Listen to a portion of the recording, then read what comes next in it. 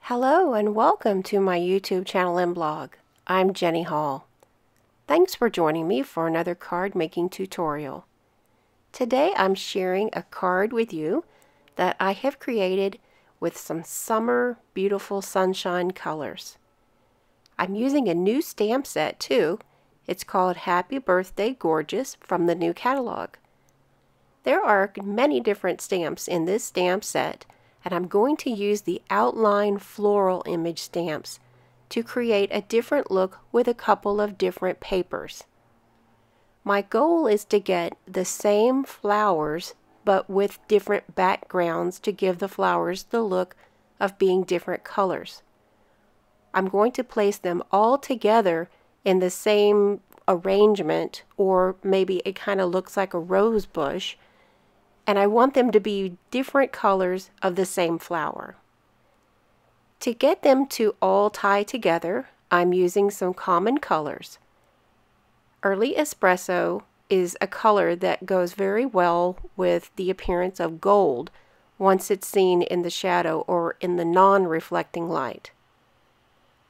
Color Theory Designer Series paper stack has a lot of pretty colors and a lot of pretty paper. I like this yellow ombre look, and so I'm going to use that ombre effect to my advantage whenever it is going to be used as the background to my roses.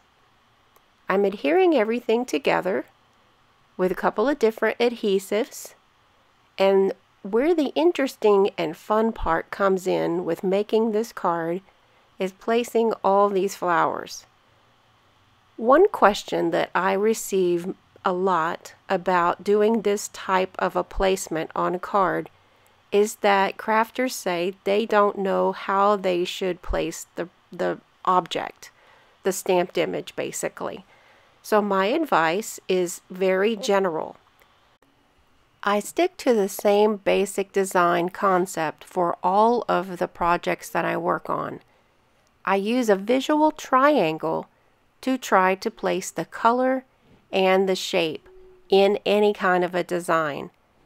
If you follow my channel, you have already heard this from me many times. The one thing to remember about working in a visual triangle is that it will bring you success. It's a no-fail kind of design, so remember that when you're placing different colored flowers, and in this project I have made sure that I have more than one, more than two different colors. I have the brown flowers, I have the yellow cardstock flowers, and then I have the flowers that I've made from the lighter section of the designer series paper that I'm using. All three of these colors work together, but I'm going to use the colors in an advantage so that they are placed around and used in a triangle. Now you can flip this triangle in any direction that works for you.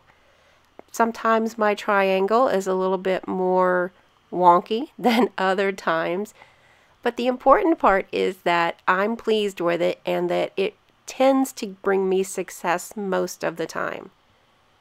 So I would urge you to try that kind of a theory when you're working on your next project. This can be used for stamping, and it can be used in placing die cuts or fussy cut images such as I'm using today. To fill in a lot of the area, I'm using some sequins that will also coordinate with all of the flowers on the card.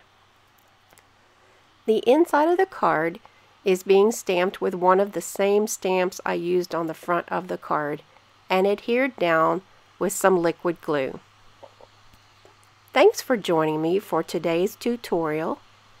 I appreciate your support and invite you to go to my blog at jennystampsup.com and click on Shop Now to shop for any of the supplies I've used today, or any general card making supplies that are available in my Stampin' Up shop. Thanks again for joining me. I'll see you in the next video.